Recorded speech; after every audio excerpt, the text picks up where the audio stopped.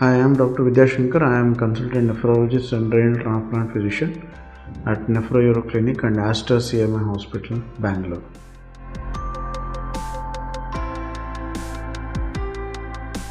The nephrotic syndrome is a condition which is caused due to the excess leakage of proteins through the kidney.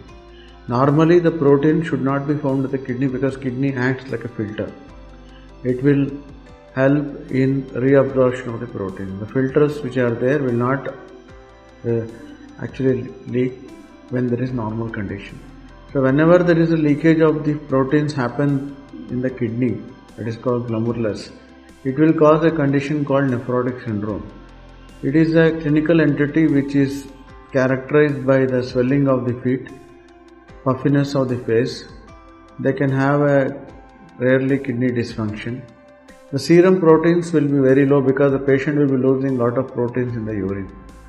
So this condition is called nephrotic syndrome, and it is most commonly found in the children or young adolescents.